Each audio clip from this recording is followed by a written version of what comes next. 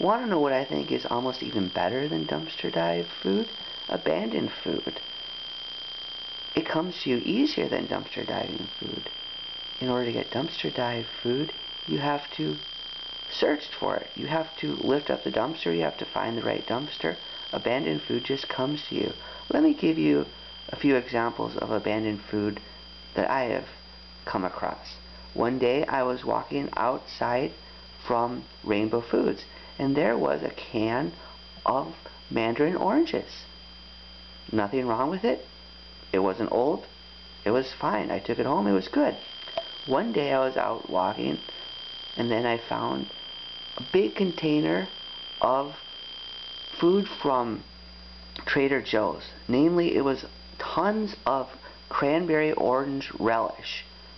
It was left behind for some reason. So I looked at it. I grabbed as much as I could. There was more than I could possibly take with me. I took some. The only thing that was wrong with that was it was expired. But at that point I really needed food to eat, so I took it, and it was okay. It was expired, but I didn't get sick from it. I wouldn't recommend that necessarily, and I wouldn't prefer that, but hey, it worked, and it got me through a tough financial period. And then one day I was out walking, thinking about something else, and then I come across this creamy tomato soup. It was unopened. I generally don't take food that's opened, but I wouldn't entirely rule that out. Unfortunately, this food was not vegan, so I was bummed. But I kept walking, and then a second later, I saw a can of corn relish salsa. It was abandoned.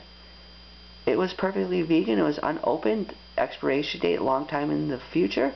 Why did someone leave it? I don't know. I took it. It was good.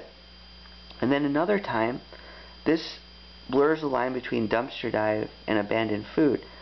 I was walking into the Central Library in Minneapolis, and then on top of the garbage can was this can of gourmet Mexican soup. It's awesome when you find anything abandoned.